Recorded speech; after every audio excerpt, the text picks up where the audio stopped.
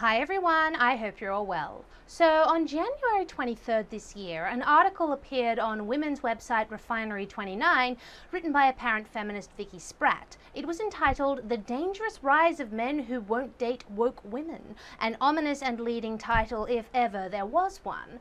The article was sparked by British actor Laurence Fox, who had garnered quite a bit of attention in the few days prior by appearing on BBC Question Time and saying a couple of things that you really wouldn't expect to come out of the mouth of a screen actor. Like this. Meghan has agreed to be Harry's wife, and then the press have torn her to pieces. Call it by its name, it's racism. It's not racism. You can't. She has been torn to pieces. It's not racism. It absolutely is.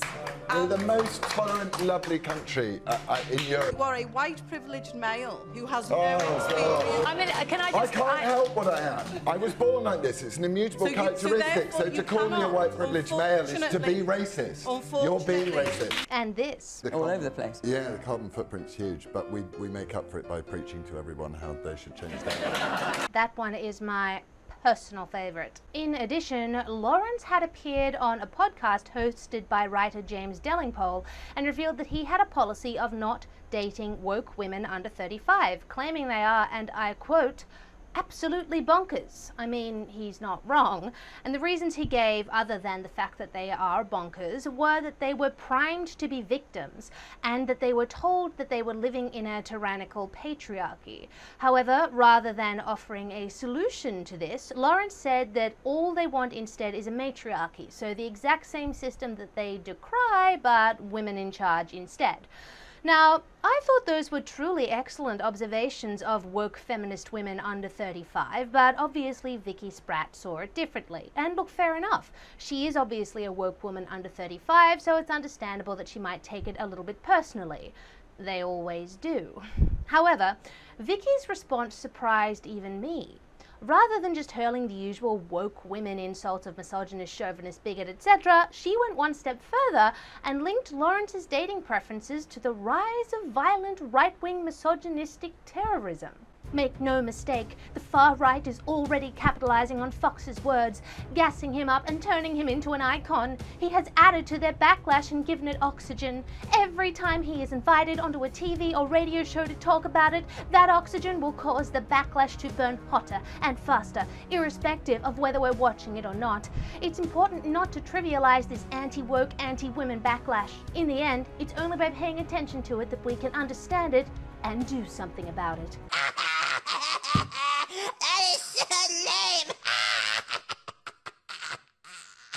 Okay, so needless to say, Vicky's reaction to Laurence Fox saying that he wouldn't find her sexually attractive because, let's face it, that's where the upset really is, was a tad hysterical. I mean, to say that someone asserting that he wants to date women with similar values to his is somehow going to incentivize the so-called far right to commit acts of violence is quite the leap to make, particularly when the Vicky Spratt brand of feminism tends to define far right as anyone to the right of Bernie Sanders. But the whole thing raises a larger, rather interesting point.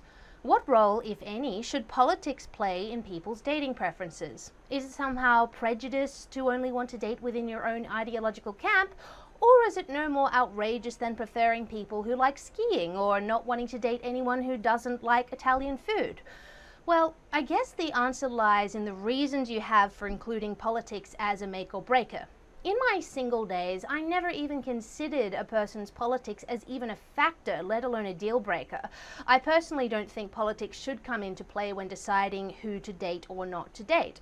I mean, after all, everyone is entitled to their own opinions, and mingling with people who disagree with us is how we learn and, indeed, how we bond. Also, by the way, if you can hear a weird noise in the background, it is pouring with rain outside, like unbelievably so. I can, however, understand not wanting to date someone if their politics are extreme, either leftwards or rightwards. I am not a fan of extremists because, among other things, their views tend to inherently lead to violence if followed to their logical conclusion. And in the case of woke feminist women, sorry, but their views are both fringe and extreme. The majority of women simply do not hold those views, not just on the right, but also those on the mainstream left. See the video description for sources. And therein lies the point of difference between leftists, conservatives, and their various dating habits. Conservatives tend to have a good idea of what is normal leftism and what is extreme leftism. This is because we don't, as a point of principle, dismiss people who disagree with us as wrong or stupid without at least considering their views first. So-called progressives, on the other hand, seem to think that all conservatives, or at least anyone who doesn't openly hate Donald Trump, are somehow extremists and will not even discuss the matter. This is because the woke crowd doesn't see themselves as either fringe or extreme, as they see their views played back to them in the media and in popular culture every single day, relentlessly. So if you are of that political persuasion, then why would you think anything other than everyone agrees with me? However, despite how they see themselves, and considering recent election results, their views technically are both fringe and extreme, and as such quite off-putting for your everyday person. Hence the fact Laurence Fox isn't quite so keen on dating woke women under 35. Oh, no. Oh, we should film it.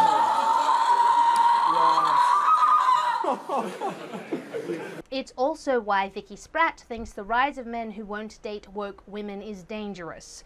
She hasn't realized that woke views, although they dress themselves up as bright and shiny and all things good, are actually militant and totalitarian and wholly unpalatable to the rational-minded person. To her, Lawrence's rebuke is a rebuke of all reasonable women, rather than of a small noisy group of post-adolescent gals who are, compared to your average person, indeed bonkers. However, surely there comes a point where you insisting that you won't date people with certain politics sits in the bigotry category. Remember, the definition of bigotry includes prejudice against different opinions and beliefs. It's not just to do with race, religion, gender, etc. To be precise, and according to the Merriam-Webster dictionary, bigotry is defined as obstinate or intolerant devotion to one's own opinions and prejudices, the state of mind of a bigot. So if you not only disagree with somebody else's opinion, but are also intolerant of them, then you're a bigot. And in order to be intolerant of someone, you have to be disapproving of or refusing to accept ideas or ways of behaving that are different from your own. As such, if your motivation for refusing to date people with different politics is either wanting to avoid people with extreme, fringe, militant, leading to violence views, or a simple desire to find someone with multiple common interests, including politics, well, that doesn't fall under the definitions of bigotry or intolerance. However, if your motivation is because not only do you disagree with, but you also don't accept opposing political viewpoints, or you consider people who hold opposing viewpoints to be lesser than you or implicitly dumb or evil, then yeah, sorry, you're a bigot. Falls right under the definition of intolerant and bigotry. Now, on that note, you'd have to admit that sounds a lot like the perception the regressive left has of right-wingers. And not just the fringe right, but also of your everyday mainstream conservative. Interesting that those who allegedly most oppose bigotry and prejudice display the most blatant bigotry and prejudice when it comes to those who disagree with them. But look, you know, consistency has never been the strong suit of so-called progressives. If they didn't have double standards, they wouldn't have any standards at all. Which is why it's kind of ironic that Vicky Spratt is admonishing Laurence Fox for not wanting to date woke women, when the regressive left is actually notorious for refusing to date right-wingers, particularly if they support Donald Trump. So much so that over the past 4 or so years, a number of dating apps for conservatives have sprung up, such as Donald, Daters, Writer, and Patrio, as a result of the phrase "Trump voters swipe left" that has popped up on Tinder profiles since the 2016 election results. OkCupid also has some interesting numbers.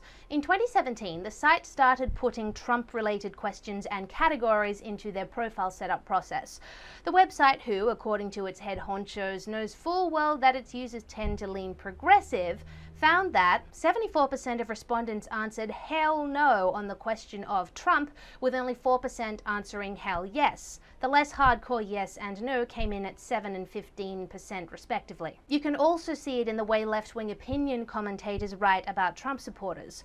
Over the past few years, headlines such as "Break up with that Trump supporter," "Conservatives are whining because no one wants to date them," "Why I'd never date a Trump supporter," "Donald Trump is destroying my marriage," "Young conservatives conservatives sad no one in DC wants to date them. If you are married to a Trump supporter, divorce them, etc., etc., exist in frighteningly large numbers on the internet. I mean, think about it. Change the words Trump supporter or conservative to black or Jewish and you've got a whole nother ballgame. It also turns out that left-wing Democrats even have trouble being friends with Trump supporters. According to a 2017 Pew Research poll, 47% of left-leaning Democrats, which are the kind of regressive leftists I'm talking about, said if a friend voted for Trump, it would actually put a strain on their relationship. The overall number of Democrats was 35%, and interestingly enough, the most intolerant of Trump supporters were white Democrats at 40%. Now compare this to Republicans. Only 13% of Republicans overall said that if a friend voted for Hillary Clinton, it would put a strain on their relationship. Perhaps part of this left-wing intolerance for conservatives and Trump supporters can be explained by the fact that Democrats seem to live in more homogeneous areas in terms of views. As we know, Democrats tend to cluster around the densely populated coastal cities, whereas Republicans can be a little bit more rural. As such, another Pew Research poll from 2016 revealed that 47% of those who planned to vote for Hillary Clinton didn't have any close friends who were voting for Trump. This is opposed to 31% of Trump supporters who do not have any close Hillary voting friends. This disdain for right-wing viewpoints from those on the regressive left is at least in part to do with the fact that they tie politics in with morality and emotion. They think politicians should be moral leaders rather than just functional legislators, which is how conservatives see politicians. Conservatives don't generally like government or politicians floating around them. We want them to be efficient at their jobs, but we don't see them as bastions of morality. That's what community leaders, family members, and for some conservatives, religious figures are for. Now, as such, since the regressive left is so obsessed with morality in politics and are so convinced that Trump is a racist, sexist, bigoted, blah, blah, blah, and therefore so are all of his supporters because of how the media brainwashed them in 2015, why would they want anything to do with them anyway? I mean, why would they even discuss ideas with Trump supporters since it's all bound to be just white supremacist drivel? As the saying goes, the right think the left are naive and the left think the right are evil. Big difference. So when it comes to woke women like Vicky Spratt admonishing men for not wanting to date them, they really need to do some self-reflection. If progressives are casting all conservatives or Trump supporters as inherently evil extremist bigots and refusing to even associate with them, let alone date them, then they really should take a step back, look at themselves, and work out where the true bigots lie. If you liked that video, please remember to like, subscribe, share, leave me a comment, and if you really liked it, then check out the video description for my subscribe star link and other ways you can support me.